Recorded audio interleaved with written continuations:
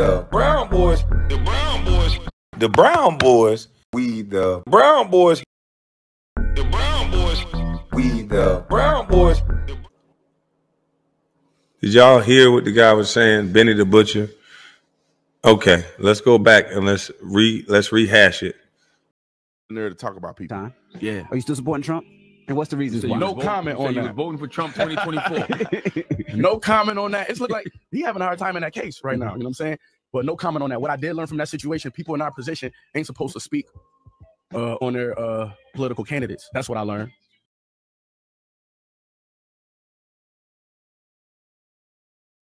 And that's important what he said. He said people in our positions aren't supposed to speak. What does he mean by that? People in our positions. Who is he? Who does everybody know who Benny the Butcher is? He's a rapper. The whole world don't know who he is. But in our culture, he's an influencer. Black people know who he is. Black people follow and listen to him. So he has, quote unquote, followers. So as a black man, what he's admitting to, what he learned is that you can't, with a lot of followers, you can't say certain things. You can't talk about politics and say what you're going to do because you may influence somebody else, and that's going to affect that other side that keeps a chokehold on Negroes. That gets a chokehold on Negroes. See, we've been voting the same way for many, many years. We've been voting Democrat. And so anytime you have someone, because Benny the Butcher is a young man who said he voted for Trump, and he's going to explain that he was just joking. He had not voted for Trump, but he was just saying like, damn, what are we getting out of voting for the way that we're voting? And so he took a lot of backlash. So he's explaining to you what he learned from taking the backlash that he took for saying that he voted for Trump. Now, black people are not a monolith.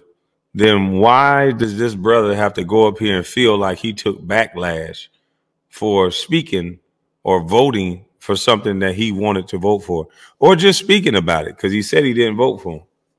Let's get back to Benny the Butcher telling you what time it is, about who he's voting for and what he learned in his experience. We're talking about Donald Trump. Stealing money from, or being a part of a Ponzi scheme, stealing money from people. Now, I'm not saying he did it, but he's being investigated for being a part of that Ponzi scheme thing. And he on here had a nerve to talk about people. Yeah. Are you still supporting Trump? And what's the reason? So no comment on that. You was voting for Trump 2024. No comment on that. It's look like he having a hard time in that case right now. You know what I'm saying? But no comment on that. What I did learn from that situation, people in our position ain't supposed to speak on their political candidates. That's what I learned. And I also learned everybody voting for Trump. You know what I'm saying? I didn't vote. Only president I voted for was Obama. So I really was just talking shit. You know what I'm saying? But I was just noticing what I voted for was Obama. And I also learned everybody voting for Trump. You know what I'm saying? I didn't vote. Only president I voted for was Obama. So I really was just. He said what he also learned is that everybody's voting for Trump. That's going to make him a marked man again.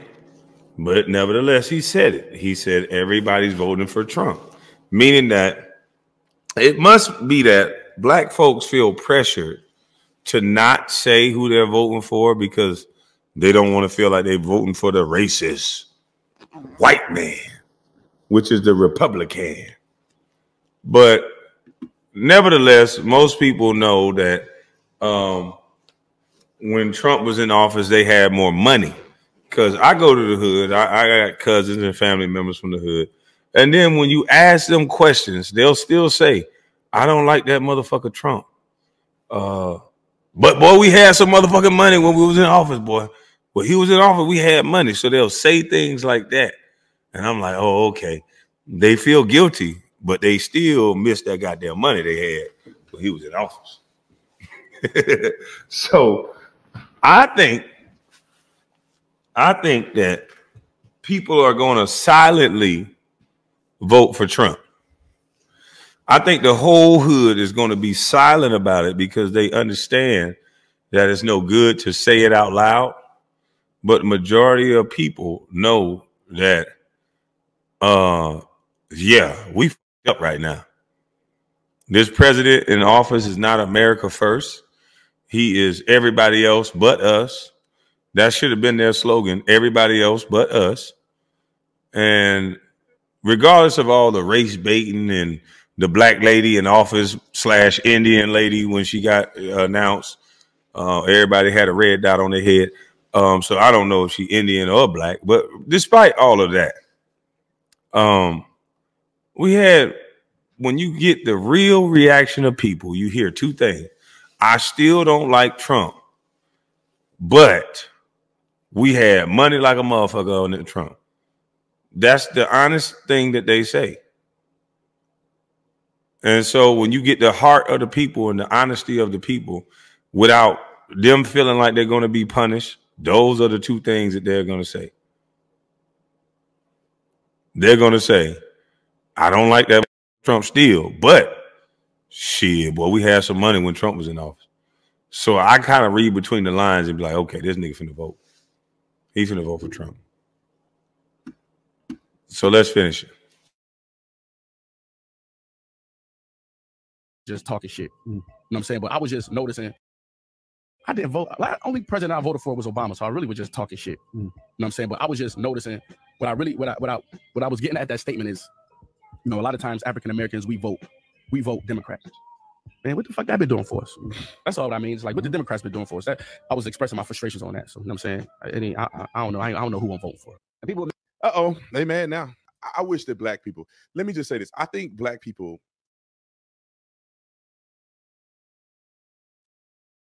Nah, they ain't mad. Benny in trouble now.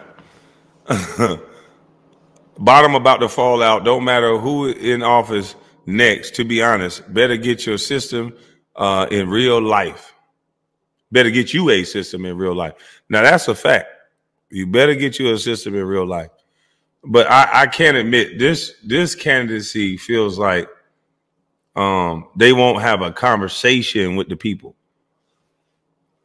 Like Trump, hate Trump, whatever you say, you had a sound bite from Trump every day. He was talking to the people. Every day, the CNN, I know CNN missed Trump. Every day, CNN, Fox News, all these places had a sound bite from Trump, excuse me, addressing the people. He was always on the mic. It's like this administration is hiding from us. You can't get Biden to say anything without a teleprompter. Time to think in real life. You can't get this man to think without a teleprompter.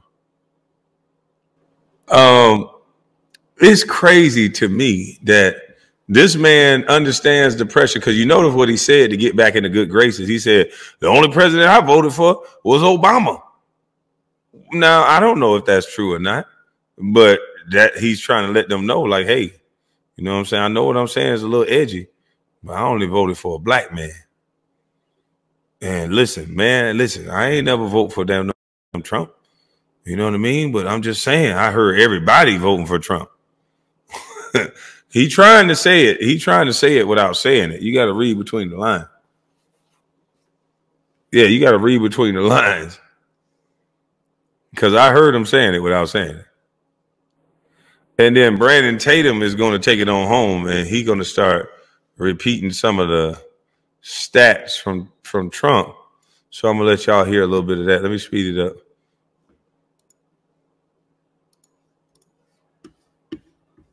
Just say this. I think black people would vote for Donald Trump at 80%. I really do, honestly God, in my heart, believe black people would. If the people in leadership positions had sense, because then the LeBron James, the Rihannas of the world would come out to their audience and say, look, the Democrats have done nothing for us. This is a vote in protest of them not serving us. So we need to come out and vote. 80% of black people vote Republican in the next pay cycle. I mean, in the next election cycle. I guarantee you. And black people will be satisfied that they vote for Republicans, because Republicans actively do things that better the country and the people that live in the country, which are black people. If you live in this country, Republican policies benefit you. Lower taxes, building the economy. You name it, we do it. Entrepreneurship, pull yourself up by your bootstraps. All that stuff makes sense. And all that stuff is what successful black people have done over the years. And so if people would just come out and just say it, and the leaders would give them the authority to say it, which means that if they say it, people will become emboldened to say how they really feel. Not one black person that I know think that the Democrats have done anything for them. Not one. They just don't like the racist Republican. But they know the Democrats have done nothing for them. They can't name a policy. They can't name a strategy, not even from Barack Obama. They know what the truth is. But they don't want to get caught up voting for the racist white man. Their reputation bad. But if they only would hear from leaders that had some mother-freaking sense, then black people will be liberated in America. I'd say even if you don't want to vote for Republicans, sit out the election this year. Don't give these people your vote. They haven't earned it. You feel like the Republicans haven't earned it. The Democrats haven't earned it either. You think you would have a worse quality of life if a Republican was in office? When Donald Trump was in office, how was your quality of life? What did the country look like? The First Step Act, urban revitalization. Donald Trump gave more money to HBCUs than Barack Obama did. And y'all talk about